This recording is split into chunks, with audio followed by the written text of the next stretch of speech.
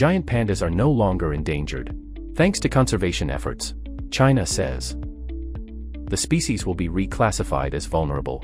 Cui Shuhong, director of the Department of Natural Ecological Protection of the Ministry of Ecology and Environment, said at a press conference on Wednesday. China has spent half a century attempting to boost the population of its famous animals, creating sprawling panda reserves across several mountain ranges in an effort to save them from extinction. They were taken off the endangered list by the International Union for Conservation of Nature, IUCN, in 2016, but that decision was not initially mirrored by Chinese officials.